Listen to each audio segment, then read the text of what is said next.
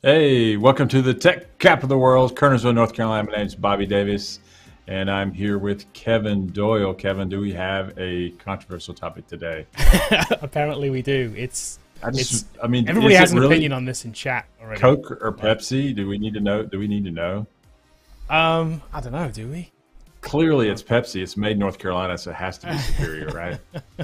I don't know. Those people in Georgia will definitely be They'll be yelling upset. at you, saying it's Yeah. Coke. That's funny. Yeah. So we picked a controversial topic, and we'll tell why we've kind of picked it. Yeah. We'll talk about that a little bit. But we'll talk about this discussion kind of or this topic spawned off an article that we read that actually came across sort of my path last week, I think, maybe the week before. Yeah. And we've talked about it kind of off here. We're like, let's do a topic on that. So yeah, we made a little bit of a clickbaity title. But that's how YouTube works, right? We have an opinion. That's what we're here to do. We have an opinion, which everybody else in here does too, and that's okay. It's okay to have an opinion. But we'll tell you kind of why we have our opinion, and we'll talk about this article and as to why we've chosen one. Because we have. I'm looking at NC17's comment. We have to put that up to start it off with. I think that's hilarious. Yeah. He's always got the jokes. Yeah, there we go. Only one shall leave. That's it. That's it. So, action's coming. So, the article I am referring to, let me pull this up, which I blatantly stole the card for today's YouTube card design, by the way, because I thought it was so good. I'm like, it's absolute perfection. I'm not even going to change it. Yeah. I made my own version of this card because I was like, it's just really good. But the article is this one right here. Okay. Let me blow it up a little bit. See it. Where are we? And, not to be self-serving, we didn't write this, so this is someone else that's writing this. Yeah, this is Charles Chen. This is Charles Chen. We don't know him. I don't know Charles. I've never spoken to Charles. Yeah. This came across. This was originally written the end of last year, so the end of November 2021. But it does have some updates in it too. So, and we'll talk about those as well. So this article was entitled "Case for C# and .NET." It's a Medium article. I can't remember how I found it. I think it came on Daily Dev maybe, or it was on one of my email newsletter things that I get. It was on one of those things, and I was just like, oh, okay, this is an interesting topic. And I read it, and I was like, wow, okay, we actually agree with everything that's going on here. Yeah, which is weird because most of the time this is to the opposite when you read, especially in Twitter land. If you mention that you like C#, you might as well like to kill baby seals or something. It seemed seemingly so. And it's funny you talk about that. I tweeted something, I think it was last week or whatever. I was like, if you looked at the Twitterverse, the tech Twitterverse, you would think everyone was running Linux. And I happened to see, and the reason I say that is because I saw a stat where Linux was like 2% of the entire user base of OSs. Right. I was like, okay, that just tells you everything you need to know. All right, cool. So what's the first point this dude makes? Yeah, so this is great. So Charles here, let's just clarify who he is. Charles is a developer who has a background in JavaScript, right? Yeah. Using VB script, I guess, or JScript. So we're talking about what we're talking about here is back-end technologies, right? Node versus .NET for back-end stuff here. So this is somebody who is very familiar with JavaScript, used it for years, and has basically switched. So he actually says here, look, I like this article, this line right here in the article. If you would ask me 6 years ago, favorite programming language, he would have said JavaScript. This is somebody who is deep in the JavaScript kind of side of things. And the first thing he points out about this was the dependency problem with JavaScript. Yep. Mm-hmm. We've seen this. So, I do think this too, and so one of the things that we see is like the dependency problem. So you're bringing in all of these other libraries in here to make stuff work, and then that library changes, the underpinnings of your app now changes, and so those packages.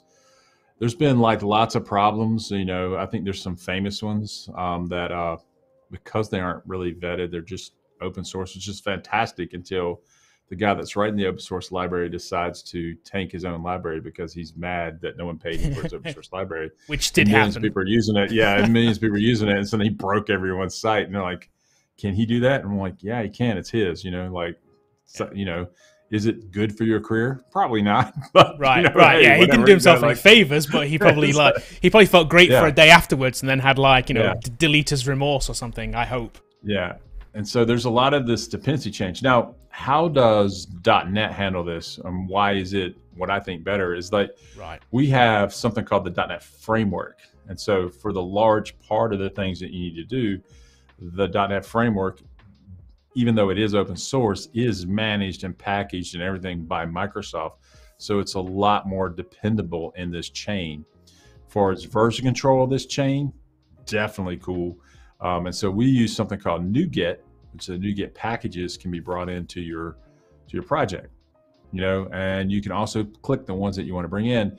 Here you have a lot of other dependencies, and it's a little bit more brittle on the JavaScript side. I'll be nice. So like it's a little bit more brittle. Yeah, on the he other actually side. likened this as well to being like when one of these, if you have a dependency and one of those dependency updates, it's like it's a nightmare because there's no kind of there could be updates on, you could have 10 different dependencies, they all update at different times, and it's like keeping that chain flowing is kind of difficult. Right. So when you factor in the .NET framework, that is not that it can't have been largely resolved. I mean, like, you know, there are some cases where you can bring in a third-party library, but the way that it's handled through NuGet, you do have to go out and get the new version. So you can run on the old version of your library forever and ever and ever and ever if you want to. So. Right. And we've said this, you've said this in a lot of different ways though too, that like being contained and being from Microsoft and being all under one umbrella is a good thing. Some people see this as a bad thing. It's like, they see it as like, oh, it's Microsoft, it's this big conglomerate company. They can't tell me what to do. I love open source. Right. Which is nothing wrong with open source. There's nothing wrong with it because some of the libraries you get in and that you can get in NuGet are open source libraries and they're written by other vendors. And I get all that, but it's just a lot more, in my opinion, a little bit more stable and not nearly as fragile. Now, I've always, you'll see tweets that come out from people that I know all the time, like, man, starting up my first Node project, like, what the heck? How do I get this thing started? How do I cobble all this together? What do I do? And then when I show people an MVC project at a conference or something, they think that I'm not telling them everything. It's cheating. It's magic. Like I say, file a new project and make a couple of selections and hit run, and suddenly the thing's up and running against the database. And they're like, whoa, what else do you have to do? That's it. It's built in. Hold on. Not only is it up and running against the database, you have authentication, authorization, you have a couple of web pages built ahead. CRUD's already scaffolded. Like it's scaffolded out, and like, you know, there's a lot to it that that people don't really know about until you've used it for the first time. Now, the other thing that I think, and I don't know if he's going to go into this because I haven't read all the way through the article, but like the one I want to bring up, and if he mentions it, it's great, is not every app should be a single page app. So the reason this started was we had SPAs, which are single page applications, and JavaScript facilitated making those better. Up until that point, we had built what we called MPAs, multi-page applications, which means everything had its own HTML and everything had to be duplicated across the pages like navbar and footers and things like that. And so frameworks arose to solve that problem, like ASP.NET. And the one he mentioned was like web forms, old school web forms back in the late 90s up to, you know, still today, people are still using it. And so now I think you're seeing a trend going back and you're like, man, you know what? I mean, having everything on one page is bad for SEO, number one. It's terrible for it, you know? And so number two, do we need to put everything on one page and managing security and state and all these things that go on with that? It makes it more difficult to do. Like, what am I viewing at? So I'm swapping components in and out. And so they're building a lot of things in the JavaScript world to simulate multi-pages. And then when you go to MVC, you're like, just make another view. I mean, like, it's a lot easier to do, a lot easier to think about. So, you know, so that's one of the things, I think one of the divides that happened, you know, in the last decade or so, that we went away from multi-page app, and JavaScript was kind of seen to that. And now I think you're seeing a trend going back because of things like performance, security, bloat in JavaScript, things that are just all kinds of libraries in there. And it doesn't really matter to the current view or the current component you're looking at. So pages become a lot more bloated. And I think that's one of the issues that people are now starting to think about and go, is this a good idea? Is there another way to do this? And then You know, and then someone like me goes to a conference and shows MVC that's been around for 20 years. I'm like, wow, that newfangled thing is cool. Like, how did you do that? Like, what that makes it a lot easier. So I think it's a lot easier with ASP.NET in its current iteration. The guy's right, though. If you go back and look at the original ASP, classic ASP pages, it was kind of a nightmare when it first started out. Right. So those frameworks were just coming out, and that was Microsoft's first go at it. Yep. Yeah. You mentioned something there, which is the next point in here, the security problem with JavaScript. It's huge. You kind of touched on this a little bit. Yeah. Vulnerabilities in these things that are, I mean, just lots of things. Yeah, it's kind of crazy how long some of these vulnerabilities stayed out there for. It's like it's a long time. When you're in this ecosystem where your dependencies are from a million different places, keeping security tight is difficult. Yeah. Yeah, and then just identity in general. Like, so I'm on a single page app. Most of my stuff runs on the client side. That we are talking about Node as well, but like implementing those server side checks and keeping a single page app, it becomes more complicated and a little harder to do. Doesn't mean you can't do it. It's just that out of the box, when you have things like ASP.NET Identity or Azure Identity out of the box, and that it's already worked, the middleware and everything, people underestimate how robust that platform is. And whereas on JavaScript side, you got to kind of figure out your own stuff. And actually, I'll tell you what, how easy it is to implement some of the security things in .NET too. It's some of the times you're literally just, it's like you're typing in a word, like to get it to work. It's like everything happens on the back end. It's like, it's all the magic box, right? You just type this thing in and it becomes secure. It's smart. Yeah, basically for a back-end action in a controller or web API, you can just basically mark it up with what we call ASP filters and say authorize. And then an action will not execute unless someone is logged in.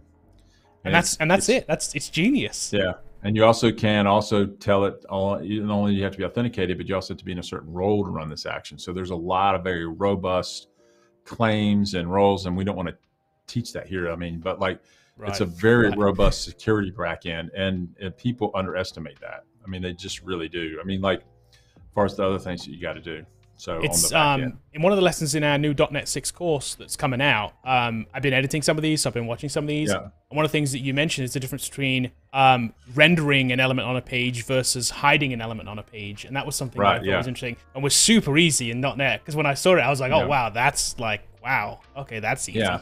So not only can you like hide something on a page, you can also just not render it. Like, in other words, like it's never delivered to the client, period. Right. So therefore, so I think it was a classic governor. I think it was funny. It's the political thing, but it was true.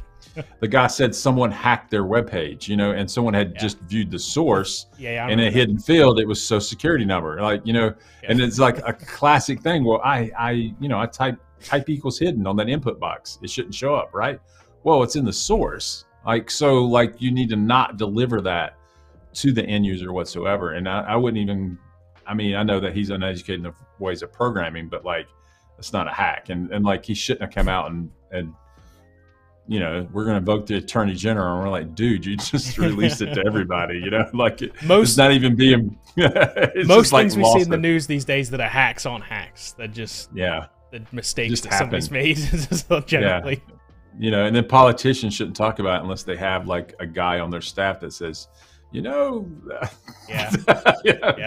let me explain this to you first, then you can just go and explain it if you choose before to. You have your press conference. But I actually suggest you probably don't. Before the press conference, can we talk about hidden elements on a HTML page, just real quick? It's just going to go, isn't it? Though I know, Okay, so let's talk about the next thing on here. So the performance problem, and this is the biggest one. This was back. This was back 2019. There are some updates down here for 2021 because this has got even better in favor of .NET. And I'm talking like this originally had 2 times faster than Node. It's better than that now. It's better than that. So when we scroll down here, 10x or 12x. It's like I think they said 8x in these latest things. It was I don't know if he quotes the actual thing here, but we saw another article that was talking about 8x as fast from this July 2022 update, which is the latest Tech Empower benchmarks. It was up there with being as fast as C++ and Rust. In a lot of cases, it is. And then that's amazing when you think about what Microsoft's doing. And I go back to Dave, I think it's David Fowler, the guy that's one of the primary principal engineers on the .NET framework and the .NET language and everything that they do in .NET, all things, is that he had to convince Microsoft management that performance is a feature. And so now when everyone is going to cloud runtimes, so I'm going to Azure, I'm going to AWS, and I have a method or a thing that I run a lot, but it takes a long time to run. And if I could make that run faster and use less memory, my bill goes down. And so what people are showing you, like if you took a web API that was written in .NET 5, which was just not too long ago, versus .NET 6, they were talking about a 50% performance increase under certain scenarios. But it was way faster. And so like now when you go, this is why we make the case for .NET. So let's say that you're running a multi-million-dollar operation and you're running it on Node.js, and you're like, okay, here's my AWS bill, and the consultant comes to you and goes, what if we cut that in half? Would that mean something to you? What if we cut that bill in half by just improving the performance on the back end? The answer not to only the would you service your customer, he's like, I'm going to cut my bill in half, definitely, and we'll also service the customers better. It'll be faster, more performant. They'll like using your software better because it's just quicker. But we also can save you money on the database back end, and that's the case. One of the big cases for the .NET rework in general, from the .NET Framework 4.5 to .NET Core to now 5, now 6, and now 7 coming out, which is faster than 6. And so there's still finding ways to improve the performance over and over again. And you can only do that when you have a multi-billion-dollar company or trillion-dollar company behind this effort. They're investing millions and millions and millions of dollars into making sure that .NET is performant. And when you say that under certain scenarios, C#, which is a managed language, performs equivalently to Rust in some of these web scenarios, is flat out amazing that they could do that. Yeah. Because Rust is, it's a whole different paradigm of types of languages out there. And that's pretty amazing that they've achieved that. Now, and the Rust has its uses, and we're not even talking, we're just specifically talking about web development at this point. So I'm not saying that C# is faster than Rust. That's not what I'm saying. I'm saying on certain these web scenarios, they are getting stupidly close to that. And when you say, okay, well, we'll just use Rust. Well, okay, well, go invent your own tooling, go make your web framework, go make all the other stuff to do this, and then come back and talk to me before you say that you're faster. And that's really where this case for .NET is coming in. It's like, okay, it has the tooling, it has the framework, it has all the packages, all the libraries and everything to build modern websites, and it's stinking fast, and it's got security. So those are the two things right now. So I think that's the case we have for .NET. It doesn't mean that you can't write these things in Node. It doesn't mean you can't. Right. Absolutely. Right. When it comes down to it, you can build anything with either of these things. That's yeah. But to sit there and go, its preference is not really super accurate. You're deciding to use Node because you want to use JavaScript, and that's a perfectly logical reason to do it. Which we'll talk about in a second as to why you're choosing that too. Yeah, which is in this article as well. The moment you go to American Airlines and they're going to we cannot do baggage claim on Node because it won't work. I mean, it'll fall down on its face. So we're going to do this in a .NET backend because of the performance, the speed, and those kind of things. And so then the choice becomes sort of clear at this point. Right. All right. Right. Cool. Okay. So I'm sure I got a lot of questions in here. There's one thing we're going to come to here. So this is kind of harsh. He's kind of harsh in his summary here. It says, so server-side JavaScript sucks. Why is it everywhere? So why is it so prevalent? And I do agree with his summaries right here.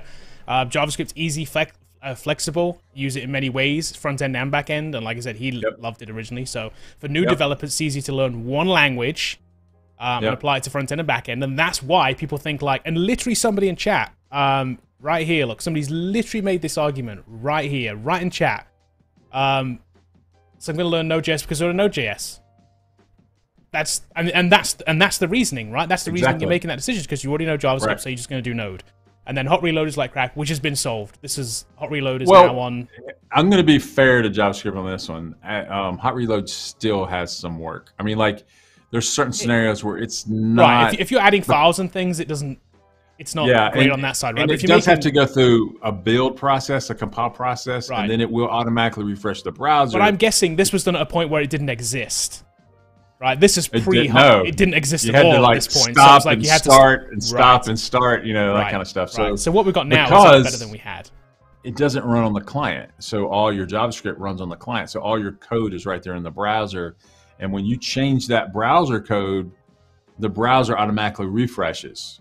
So what we have to do is we have to compile it, push it down to the browser, and then the browser will refresh. So, but that can take depending on the size of your project, seconds, but it's not quite as instantaneous as it is before. So, yep. So the summary part of this article here too, I found this interesting in this part right here. So it says the proliferation of demand for software engineers meant that many developers coming out of boot camps were taught JavaScript for front end. Since they're already using Node toolchain for the front end, developers from that track only need to stretch a bit more to become a full stack engineer, and that's the kind of the logic, right? That's the logic that somebody has when I already know JavaScript. So I can become a full stack engineer by just picking up Node. So his summary, I love this sentence. When all you have is a hammer, every problem looks like a nail. It's cheaper and less time consuming. Why teach people and new developers complex battle tester concepts like encapsulation, polymorphism, abstraction, and inheritance? Which I don't care which one you use. You're gonna have to learn that anyway because that's OOP. Even if you're using Node, right? Don't you have to know that stuff anyway? No, well, it's just JavaScript on the back end. A lot of people are trying to make it and force JavaScript to be object-oriented, but it never will be. Okay. Never will be. So even with things like TypeScript, it's putting ceremony on top of JavaScript, but it's never gonna be. And so like what we have is we actually, in my opinion, if you look at modern JavaScript now, it's becoming more and more complex on the back end. So I think it's even to say like, I'm just going to learn Node because it's easier. I already know JavaScript. I don't know if it's necessarily easier. I think it's easier to build a server-side project in MVC than it is in a Node project, regardless of your skill experience. So I'm super skilled in what I'm doing. I think it's just more difficult to build Node in there. But like, there's a lot of people that know the platform, they know it well, and they get it, and they can really do it. But it's because we're trying to make it object-oriented, it's making it more complex. It's no longer just, I'm just going to write some script files. And the moment we introduce all these other frameworks, it does become equally as complex, I think. Right.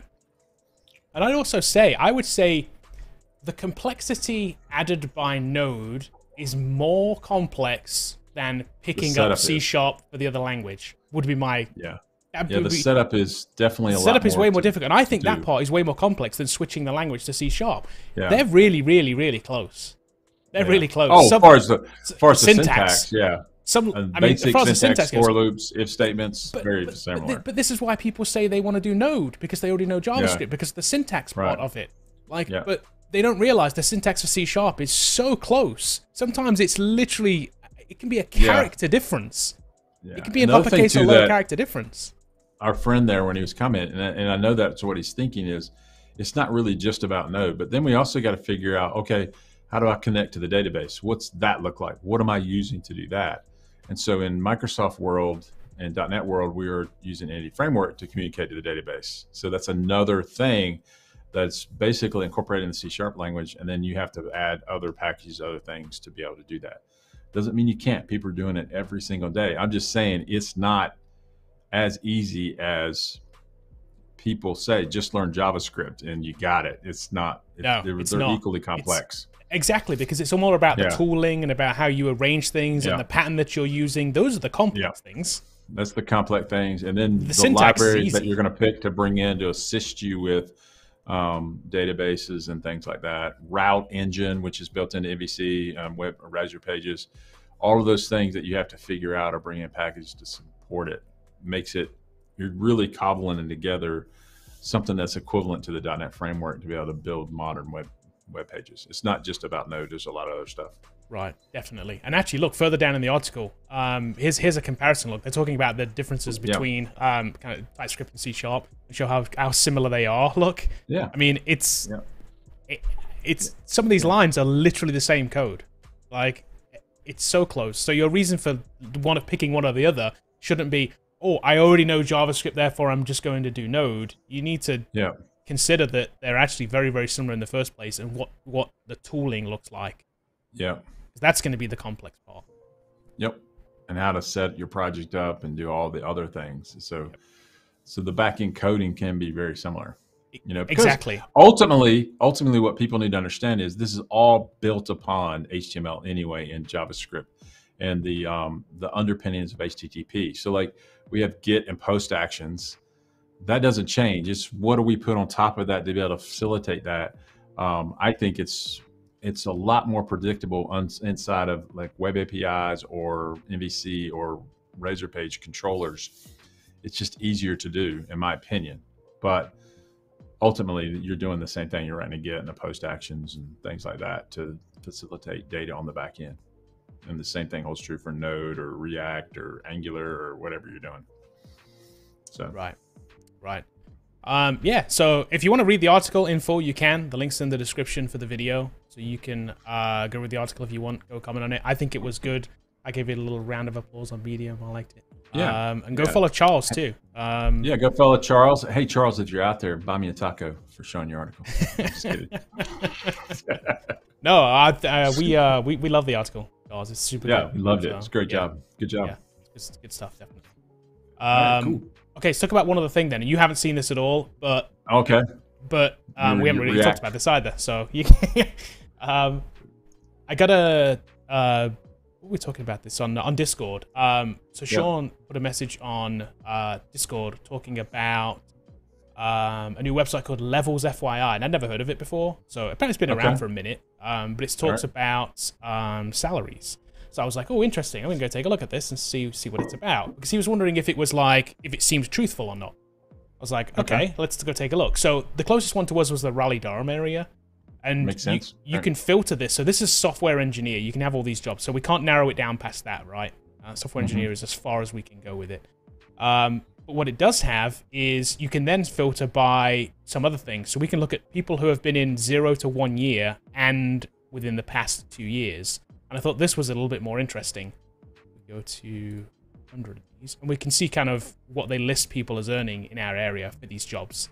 So this is the company, the level, the internal level that they're at in the company, number of years of experience, the company number of years of experience. So a lot of these are 0, 0, or 1, 1, and then their salary. I was like, okay, so these are big companies. Companies inside of in Raleigh-Durham area. In Raleigh, yeah, which will generally we'll say would skew a little bit higher than where we are in the triad. The triangle generally will be, but only by a little bit. No, they look accurate. So I was like, yeah, these look right. I've sorted this by total compensation, right? So these are the lower ones. So then we go down to the end though. I found this interesting. If we go down here and we go to page 2, some of these just can't be right, and I think it's because they're not actually classified them correctly. Who would hire a software engineer 2 with 0 years of experience and 0, I think, for $165,000?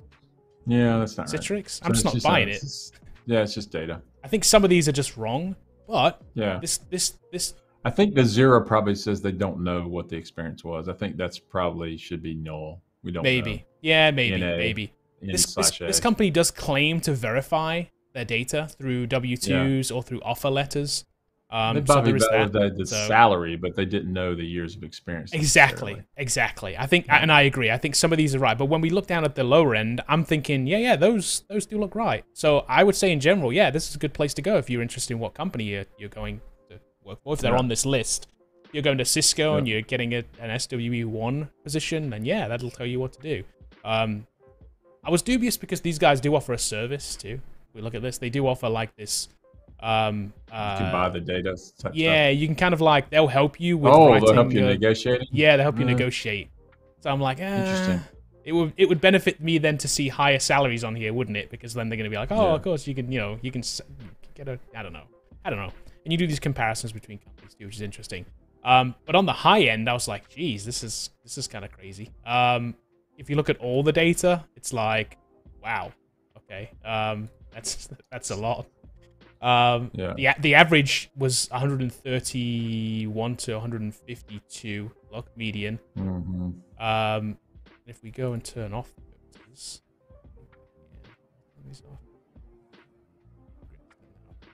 And then do total compensation.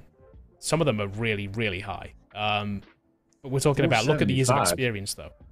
Yeah, but look at the years of experience. We're talking about 20 plus years of experience. Executive roles on bonus. Exactly, which is why these things kind of, I think, also skew this number higher. Yeah, exactly. Right? So it's difficult. They're probably not coding.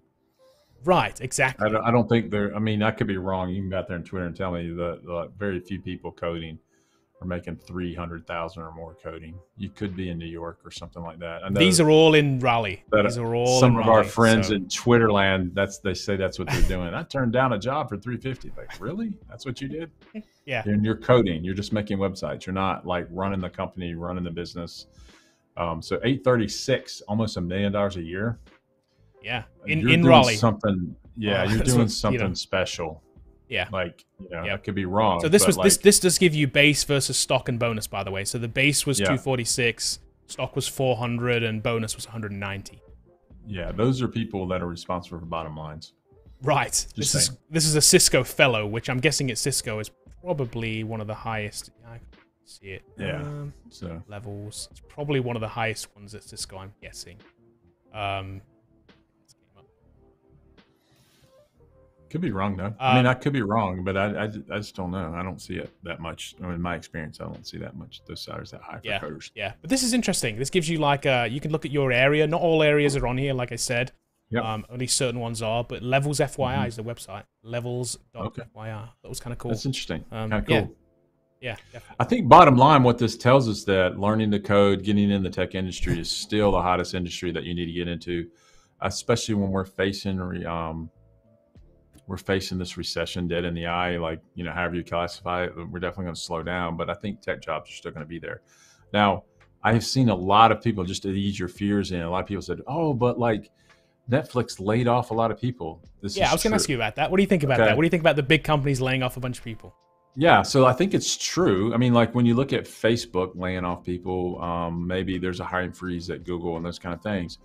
But a lot of times, because they're a tech company, we think that all of those people were programmers that got laid off. That's simply not true. I mean, like, so the development staff is probably still pretty strong.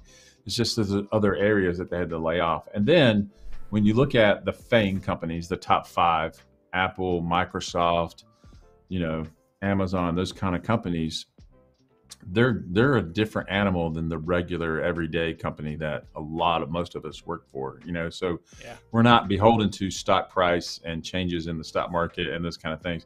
Plus, some of these companies are unique in the industry in that they're facing headwinds. So like Netflix, particularly, this isn't that the economy slowed down, it's that the streaming market changed it drastically. Oh yeah. Oh yeah. So, suddenly, what Apple says, we have $40 trillion. We'll make us a streaming platform. And you're like, everybody else did the same thing. They're probably thinking at first, oh, that's a lot harder than you think, Mr. Tim Cook. And then, and then here we fast forward 3 years later, and then they're making Emmy award-winning shows like Severance on there, and then everyone's flocking to it. So it is very competitive in that market. The same thing is when you look at the Facebook headwinds, online advertising is changing. So so people aren't paying search or pay-per-click. It's a problem. So people are saying that doesn't bring the value that I think it does. And when you have a company that's driven 80% by that, then that's a problem. You gotta change. The ones that aren't affected as much are things like Amazon and Microsoft, who, what did they go into? We're just going to host everything. And then they're going after Azure, AWS. Then they're also making tooling changes. How do we build things? And even though they may hiring freeze in certain departments at Microsoft, but I don't think developers are being laid off. I mean, unless they're not performers. So I do think there may be some culling out there. Well, that's always the thing, isn't it? There's always an opportunity for that to happen. So, so maybe the cash isn't free and flowing as it is, but, so they have to manage expectations. So they'll cut salaries in order to meet stock price goals and things like that. So Mark Zuckerberg has a different issue. And when you say, oh, there's layoffs at Facebook, they're going under. No, they made over $1 billion last year. They're not going anywhere. I mean, it's just that when you have people they're paid a different way. They're like, oh, well, you mean we could cut 100 people out and we were good? Okay, cut 100 people, you know, or 1,000, and so maybe we're overstaffed. Well, that's the thing too. When it boons, right? When it's really good, these big companies also tend to overhire because they can. Because why not? Yeah. Because why not? Why not try and push the limits by overhiring? Like, why not just like push until you just don't need to do that anymore, and then you pull back? Yeah, and I don't care what you can watch on the business news right now, and I could be wrong about this. I'm not an economist, but whatever recession we're facing in 2022 is not going to be like 2020. Like, we shut the freaking country down in 2020, and tech people were still working, and so we're still reeling from that a little bit, but it's not going to be that bad. We're not going to enter into a depression, you know, where people are standing in lines for food all over the country. That's not going to happen, where they lay off hundreds and hundreds and hundreds of thousands of people. We literally shut down every restaurant and small business practically in America for a year. Oh, yeah. And so, but tech people still worked, and things like Zoom and all these other companies thrived. In fact, Foundry was impacted where we had to like quit teaching in-person classes, and we went online, you know, overnight when North Carolina said shut her down, and we did. And so then we went to online, and it worked out for us. And so we're really excited about that. But what I want you to do is don't believe the hype. When you see layoffs at Netflix, those aren't all engineers. The software engineer will always be working. Those are customer service people and other things where they do less important roles to them. So I don't think that are. As he says, you know, he still knows people who are getting hired at FAANG companies because yes, they are still hiring. Yes. They're just not hiring in the droves that they were before. And yeah, they probably have let some people go, like you said, in certain departments. But trust me, there's other departments still hiring. Absolutely. AWS ain't going anywhere overnight. They still need people in that. I guarantee you they're still hiring. Yeah, it's not going anywhere, and neither is Azure. You know, even the smaller clouds like Heroku and Google Cloud, all of those are growing too. They're just not growing at the speed at which Microsoft and AWS is doing it. Exactly. Well, that's true too. Yeah, maybe. And so a lot of times, here's the other thing that bad press can do. And I think that I'm more of an optimist. You have to understand where I come from. I'm an optimist, but my optimism is grounded in reality. But when you listen to tech Twitter and like the news sites, whether that doesn't matter which one you watch, they're all negative on the economy right now. They're all saying that, you know, we're going to die and everyone's going to die and the sky's falling. And what I'm saying to you is tech, if there is a safe haven in work, it's in technology. Now, if you're doing other things, yeah, you could be impacted by a layoff. I do see that layoffs may come, but if you're really good at tech and you're writing code and you're really good at your job, you're going to be employed. Now, the particular company may have a layoff. What they don't say, if you're a senior engineer at Netflix and they let you go, they don't follow that person to figure out how quickly they got another job. Right, they definitely don't do that. No, you're right. Yeah. They're on to the next thing so the next day. Yeah, they're on to the next thing, you know, and I see a lot of people on Twitter, they'll say, hey, I'm leaving Microsoft today. And they're like, maybe they were laid off. Maybe their position got eliminated. I don't think that's the case. I think they chose to. And he says, on the bigger and better things, I'll let you know when, you know, and so like they're taking some time off because they're probably consistently well paid above average. So they got money in the bank. They don't have to work right away. I mean, if you're a senior engineer at Netflix, you know, unless you're just really bad with money, you're not like starving for a paycheck next Friday. And so that's the type of environment I want for you guys listening out here is learn to code because it pays well above average. You can work in any country or any company or any city in the world, and especially in America, and that everyone has an IT problem and everyone's looking for coders. Getting that first job is hard, but man, once you're in there, man, like even through recession, even through COVID, these people are still working. And so I think that's the hope that you need to think about instead of looking at it at a macro level. Let's dive down into it and say, what are technology people, what are coders doing? So, yep, definitely. Okay, you want to do some questions? We wrap. Yeah, let's do it. I ranted, so let's go. No, I like it. Let's talk about this then. I still think Blazor is the future. Should I learn that instead of JavaScript? No. Here's what I've been saying. I do think Blazor and WebAssembly is the future, but you need to learn JavaScript today. So Cody, if you're out there and you have to know JavaScript, like it's really hard to build a website without JavaScript. Now, can we build it currently right now with Blazor? Yes. Is that increasing? Yeah, but it's going to take a minute. I mean, but if you're already working, and what I said in a lot of things that I'm talking about, you're already working as a dev, you should definitely look into Blazor. If you need to learn one thing right now, it's HTML, CSS, JavaScript, and some kind of server-side language like C#. That's the thing that you need to know in SQL. So that's the 5 things that you need to know. And currently right now, that is JavaScript. It's the language that's in the browser. You have to use it. So until WASM overtakes that, and that may take a few years. People make fun of me about that on Twitter quite a bit. Hey, it's 2022 and JavaScript's still around. I'm like, I get it. I didn't say it was next week. What I'm saying is you need to look into it, because I do sense that shift is coming, and people don't, if you're not old enough to realize, like, Flash was dominant and then it wasn't.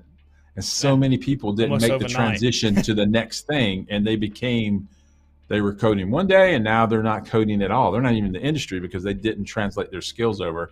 And all we're saying is be forward thinking, but if you're trying to get a job today, it's still JavaScript, by a long shot. So there you go. Let's talk about this. Bobby, why don't you teach data structures and algorithms and low-level system design in your course? I tweeted about this the other day. Before we answer this question, I made a tweet the other day. It was like, I was talking about, particularly about front-end dev jobs. I was like, why do companies who are hiring front-end developers, specifically like front-end developers doing design work a lot of the times, right? Why are you asking data structure and algorithm questions? Like, because so your hiring practice is broken, that's why. So maybe we will get there one day, but you got to understand the purpose of our course is to build people that can build full stack web applications. That's our purpose of our course. So and then people say we don't teach data structures. Well, you can't build a website with C# without knowing what some data structures are. I mean, like, they criticize us for like explicitly saying, sitting down in front of a piece with a pen and paper and saying, here is a bubble sort. Oh, you know what I mean? Yeah, like, exactly. That's what they think. There are some algos that can help you pass certain interview questions. And so what we're trying to do is, how do I become a working dev that I can apply my skills and make a paycheck and make a living? And knowing how to traverse a binary tree is a problem that doesn't come up every day. And we don't need to commit those things to memory and just say, I saw this algorithm, or pathfinding algorithms. Do I ever use pathfinding algorithms? Very rarely have I ever had to do that. And so those are the things I would teach myself when those things came up. And so there's also a lot of people out there do a good job with this. If you go Geeks for Geeks, they've got every algo and every data structure question on the planet. I mean, like, it's already there. Leak Code is another one that has those kind of things out there. And so we're trying to teach you how to build web applications. Why aren't you asking Leak Code if they why aren't you teaching MVC Leak Code? Yeah, like no, not C#, MVC. Why aren't you teaching web application development? There you go. I don't see Get ML ID anywhere in there. I mean, like, so I think it's okay. And we have to, like, basically in this industry, we have to teach what we can teach. And with the resources we have, and we're going to teach those things. And then we can't teach you every single thing. Now, maybe one day we'll sit down and make all of these other courses as well. But right now I want to get out .NET 6. I want to get Blazor out the door. And then maybe one day we'll come back to these lower level other courses. But it doesn't mean our course doesn't have value. It just means that maybe you learn that from somewhere else. And, because you've got to remember, our course has been built over years. And the outcomes of the course are that people get employment after they've taken the course. So that's what we're focused on. So we've included enough in the course so that somebody can build some applications and get a job. That's what we focus on. And then you build a career from that. I mean, like, exactly. And then maybe you have to go back and look at some other questions. Sometimes they'll ask you. Now, we have started doing some JavaScript coding challenges, which teach some of these algorithms and those coding challenges. So we are kind of dipping our toe into some of those things. But the reason we're doing that is because people leave our course, they go interview, and they're like, hey, I was asked this. I didn't know how to do that. And so now we're starting to add some of those challenges back. And some of those are like recursion and, how to do different kinds of structures and things like that. But data structures are included in MVC. You can't build a website without knowing some of these things anyway. So. Right. So I'll put this one up here because we don't talk about these enough. But Reginald here says, never had a company asking about Node.js. That's just one of those things. But you will if you're in a certain place. Not saying that's not a thing. I only C#. Bought the course last year. Focus on C#, JavaScript, HTML, CSS. 1 year later, I'm working for a company where they use C# and Vue.js. Yeah, and I've talked to several companies, and that's the stack they're doing. They have a Vue front end, a Web API back end, and the reason they're using Vue is because it's not as opinionated as React and Angular is, and so like it can be more lighter weight. It can use only certain segments of it, and you can still get your binding on the front end, and it's easier to do. So, but there's 3 of them out there. There's Angular, React, and Vue. There's some other ones out there. I know there's Django and other things, but like we're talking about in the JavaScript world. Those are out there, and so, but I do see a lot of companies where they're talking about where they're writing Vue front ends using Vue.js and C# because Vue is so small and lightweight. But built into the templating inside of the Visual Studio is React and Angular projects. So with Web API backends. So No Fighter says, in your bootcamp, what is the front end functionality done with Vanilla.js? Vanilla.js, yes. Yeah.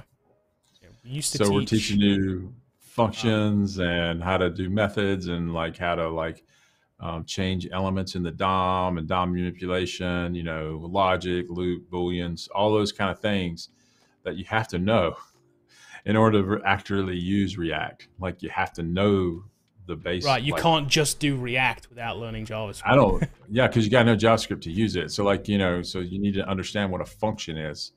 What parameters are. You know, we have to start from the very, very basics so that you can then turn around and go, oh, that's an anonymous function. Yes, that's a function without a name. You know, those things. If we go to that right away, then it's real hard to understand that right away. So you should learn some Vanilla.js, know what DOM manipulation, how it works, and how to write logic before you break into a framework like React. So you should know something. You don't have to know everything, but you should be familiar with some stuff. Right. Someone says, what is better, remote or on-site? I think it's on-site, but you can do whatever fits your schedule better. If you've been doing this for 10 years and you don't want to talk to anyone and you're self-sufficient, remote can be perfect. If you get distracted easily and you'd like to interact with people, on-site would be better, especially early on in your career, where people, you can ask questions and help them. And you say, well, I can do all that through Zoom. You can, but just different. It's just different, you know? So like, it depends on who you are, but also too, you know, a lot of us need to be productive. We need a switch from home life and work life. And I do believe this, and that could be different on this, but like driving to work, or like Kevin does, he has a separate space. You need to change your thinking, and it helps you with your mental attitude. Definitely. You know, where if you're doing it at the kitchen table, it's just hard. You know, it's like really hard. You know, so going to a place isn't bad. And I know a lot of people that are remote workers that rent an office space to do their remote work from, and you're like, that's crazy. That's great. You could be at home doing that, you know. But like, no, it's that mental switch that you need to turn the light on, turn the light off, get started. And so that you can be productive. And home might not always be the best environment too, depending on. I mean, I'm in a circumstance where for me it is, but you know, if you've got kids running around, or they're it's on, you know what I mean, man. or you've got a million other distractions that could be around. If your home environment, it's not always the ideal thing. And if that affects your productivity, that's going to affect your job. So eventually it will. Yeah. So there's no better one or better. I think it depends on you as a person and what you think. You know, so if you think, here's what I would caution you on.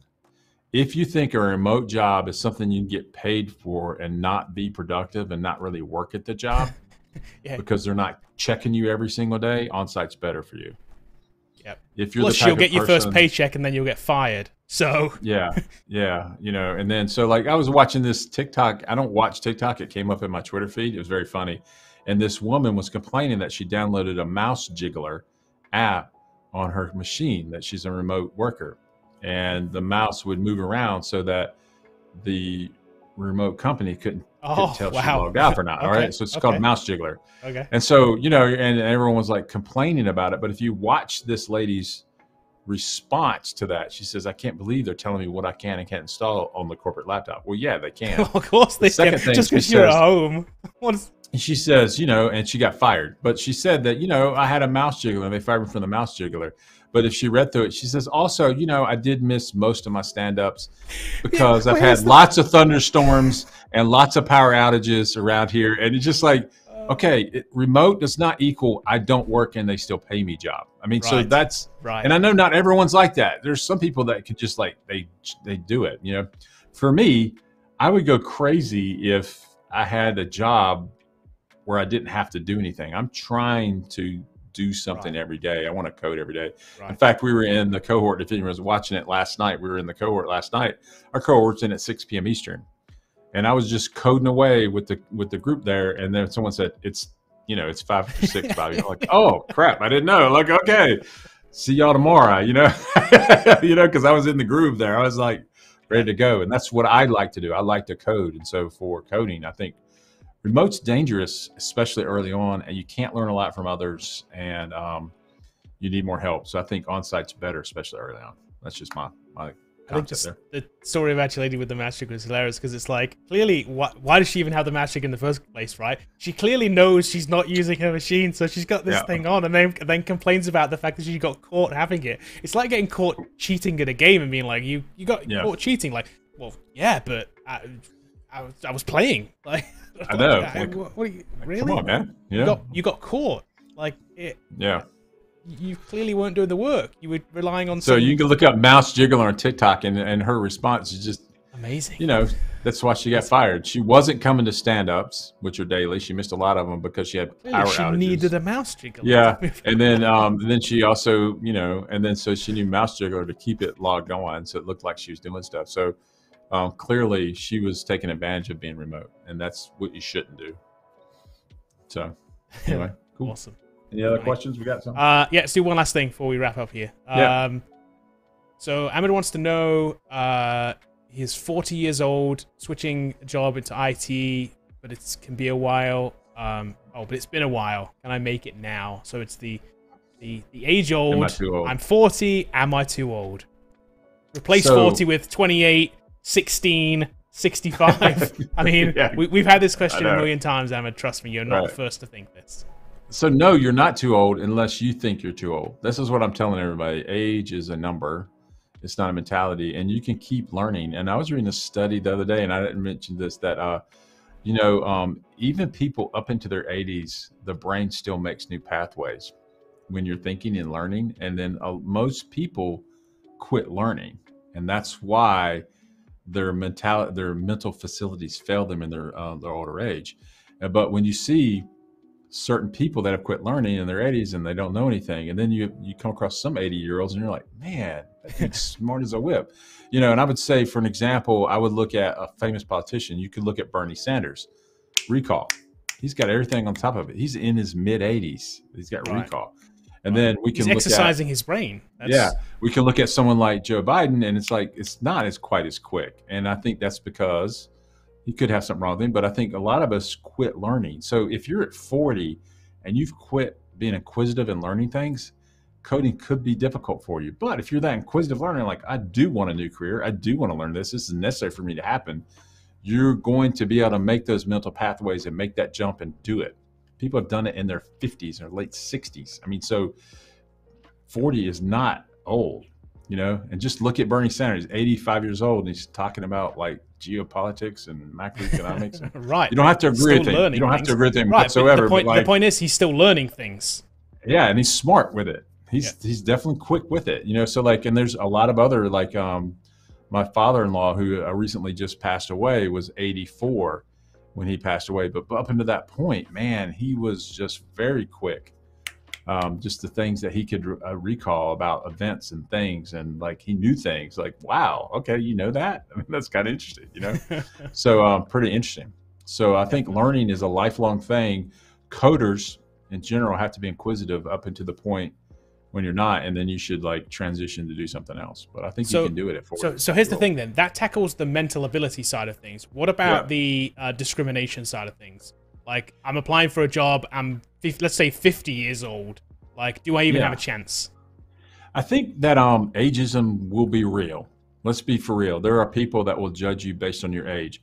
It's the question is, how do you overcome that? And I think that if you can show them work and show them things that you're not done and dusted, you know, like you're ready to go and you can build these things, I think you can break in at 50 for sure. People have done it, you know, and so it doesn't really matter. It's like, as long as you can show what you're doing.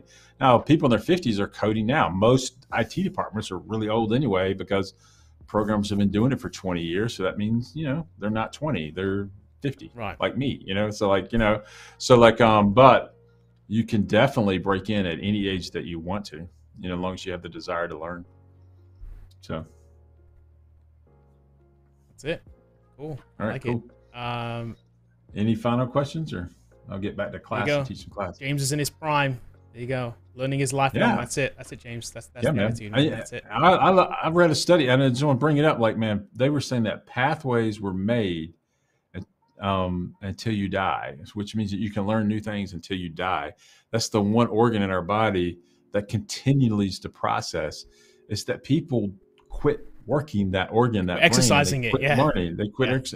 They don't try to learn new things, and they, you know, and so those things make us less smart in our older age because we're not learning new things. We're not forcing the brain to learn new things. So that's where you see a lot of people in their 80s, like picking up French, and you're like, "What are you doing, dude? Like, why are you doing that?" You know? Right.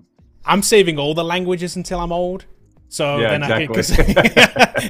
If I learn them now, I won't have to learn them in the future. So I'm saving them all until the end, and then I'll just learn them all in my 80s. That's my plan. So I'll keep smart. That's it. That's my plan. Yeah. But I think it comes down to a type of person too, because there's some people who just don't like learning new things and feel like they have to learn new things, and then there are people who just enjoy learning new things and will learn something just for the enjoyment of learning it. I think that helps too. If you're one of those people who enjoys learning things, then being a developer is going to be one of your favorite things because you're just constantly going to be learning. Yeah. So like, for example, I'm going to tell you what I did last week, and I'm not tooting my own horn. I just want to tell people, like, so like I have a server cabinet in my house, and one of the fans quit working. Okay. And the fan is hooked to a plug-in. So you have to plug it in, but it's a server fan, and they've rewired this. I'm not an electrician. I'm like, okay, how do I do that? And like, so I bought some server fans, and then I ripped the connectors off that go to the motherboard, and it's like, oh, it's got 4 wires. Which of these wires go to, you know, and I did this. And then I just wrapped them up and put it back in there, and I learned something new. I mean, I didn't know how to do that before. Now, some of you guys are like, oh, that's easy. You could have done that. But my point is, I had to teach myself how to do it. Exactly. I didn't know how to do it. I just knew that there was a fan up there, and I needed a new one, you know, and I can't get that industrial fan that had a 3-prong plug on it, you know. So like, all I had was regular case fans. Yeah. So I rewired it, and then I have to change the voltage, and never mind. But like, there's a lot to it. But like, you can't just plug it into the wall, you know. But you figured it out. Miles an hour. Yeah, exactly. But you figured right. So, your fan spins up for like 30 seconds. You're like, what's going on here? It's done. Yeah. It was really windy for 30 seconds. It just broke. You know, that's what happens at nuclear facilities. The fan ran too fast. You know, we had a meltdown. There you go. Cool. Okay, let's get out of here. We're a little bit over, so I'm going to get back to class. So. Now I got to go teach some people some .NET. So I will see you guys later. Keep coding. We'll catch you guys later.